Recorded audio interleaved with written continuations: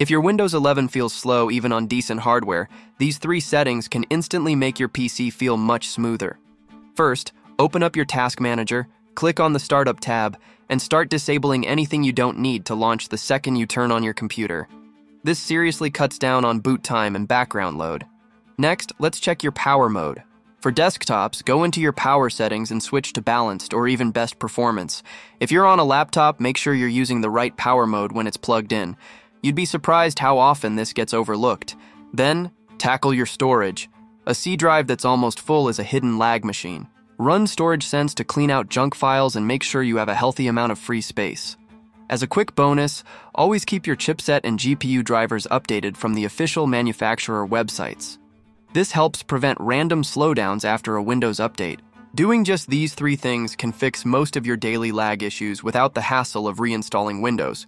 Try it out and feel the difference. For more daily Windows tips, make sure to follow and subscribe.